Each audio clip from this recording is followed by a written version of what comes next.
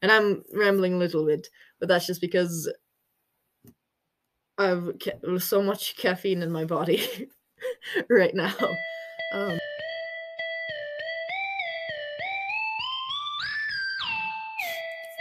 hey everybody, it is Coby. I am back. I'm sorry about no video last week. I was gonna be a conspiracy video, and I had it researched, and I have it all written out. But I got sick last week, and I'm still a little bit sniffly. So if you hear me snuffling in this video, sorry about it. I was a little bit sick, but I didn't want to miss 2 weeks in a row, so I'm here. It's like 3 a.m., which is prime time for me because I work the night shift anyway. And I'm ready to talk to you about another dinosaur. Now, I've done 2 videos on this already, but today's video is a fun one. It's one a lot of people know about, and that is the dinosaur Triceratops. It's a classic, first 5 dinosaurs anyone would list. Triceratops is probably in those, and not only that, it is also the favorite dinosaur of one of my very good friends. So this video is dedicated to Salem because that's just a little nice thing for you. Now, Triceratops, the name means 3-horned face. It got this name in 1889 from Othniel Charles March, which is just a fantastic name, first of all.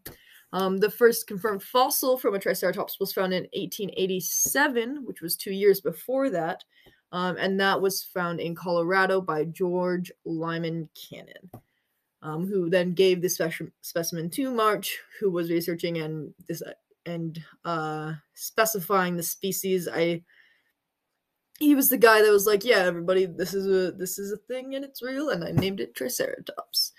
And that's just kind of how that all went down. It's the 1880s. They were wild and back in the day.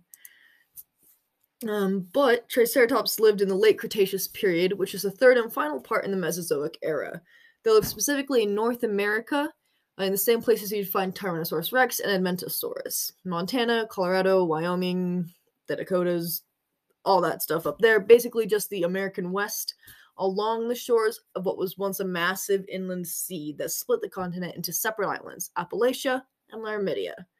Ceratopsidae, which I think I pronounced right, which is the family of animal that Triceratops are in, did exist over most of the globe, and I'll talk about as many as possible.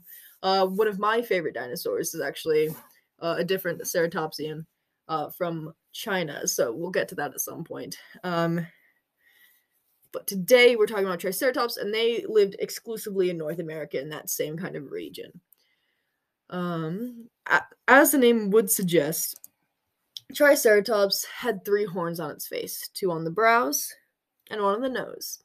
As someone who enjoys a good facial accessory, I can really get behind this. I love dinosaurs that just have like extra weird things.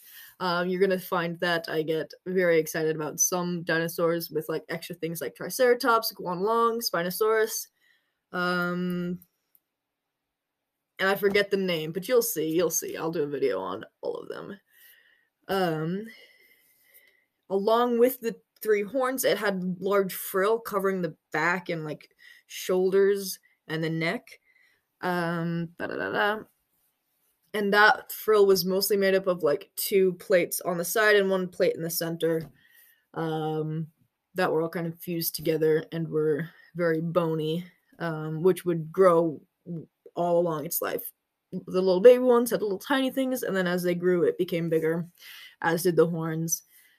And if the horns weren't enough to make Triceratops terrifying, because they could just stab you with those, they're very large, the size of the entire animal would just make you scared of them also if they were still alive. Triceratops was massive. It was 8 to 9 meters or 30 feet in length, weighing somewhere between 5 and 9 metric tons, which is as big as or even bigger than an elephant. Some preserved skin has been found, and so from that we know at least part of the Triceratops, if not all of it, was covered in scaly skin. Obviously, we don't know the coloring or the exact details since fossilized skin doesn't retain pigments, but it's suspected that the Triceratops was very colorful based on the similarity of keratin it has to modern birds on its face over its nostrils, it had this layer of keratin. And when modern birds have that same feature, that's always really, really colorful. And so we can kind of guess, like, maybe this was the same thing, or maybe they were just really boring colors and they're not interesting at all.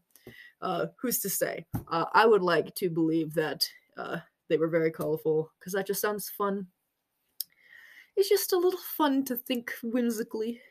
As for their diet, Triceratops were herbivores, though rather than eating the leaves from the top of the trees like sauropods would do, their heads were very low hung on their necks and postures, so they probably filled their bellies by eating underbrush and shrubbery. Though it is possible that they could push over taller trees with how just like massive and bulky they were. And their teeth were huge, just like the rest of them. They were arranged in what we now call batteries, and these batteries were basically just columns of teeth cycling through the way a shark's teeth would cycle. Like if it falls out, another one just comes down forever. Again, something that we humans do not have. we got 2 sets, and then we got to make some fake ones if we lose that second set. But in their lifetime, a Triceratops could have gone through up to 800 teeth, depending on how long it lived and different factors of like what it was eating, how, like, if it lost its teeth and stuff and like that. While it is a common theory that Triceratops live in herds, the only proof we have of that is that we've found groups of fossils together. But it's not certain whether that's because they lived and died together or if their bones got deposited together in some other way after their death. Like if they had died along a river and then it got swept into a bone bed, which quite a few fossils are found in bone beds like that, all jumbled together and not in the positions that they died in. So it's very hard to tell like kind of what they lived in. Other evidence we have that they at least interacted with each other is that we have found Triceratops with like injured frills and things from injuries that look to be caused by other Triceratops horns, which would either mean basically that they're fighting amongst themselves for a variety of reasons. Unlike the Tyrannosaurus, they're herbivores, so it wasn't cannibalism.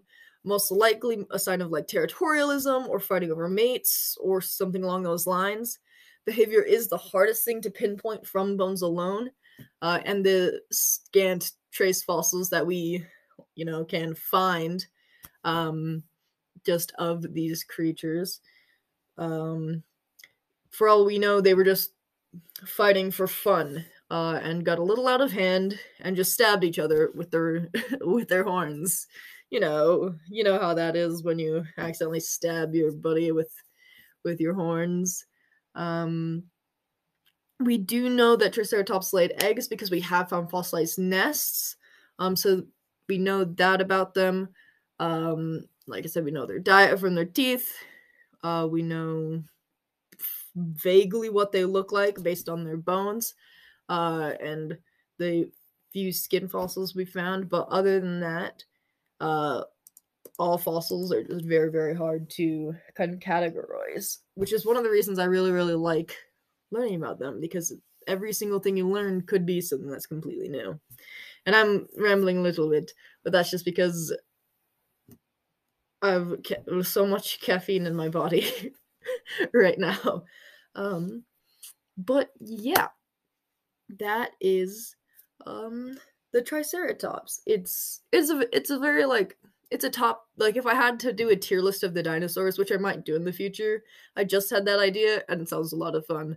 It would be pretty high up. It might not be in my top tier, but it would be at least second tier. And everybody's got their favorites, and this one's pretty close to being one of mine. It also, Triceratops sounds kind of like one of my siblings' names, because her name is Sarah, so that has always been fun throughout my life, being like, this dinosaur is like my sister. They're not similar any other ways, because she's a human. But yeah, that's... But yeah, if you enjoyed this, go ahead and hit a like and subscribe. Check out my other dinosaur videos that I've done and will be doing in the future. You can hit up any of your favorite Triceratops facts that maybe I missed or got wrong in the comments.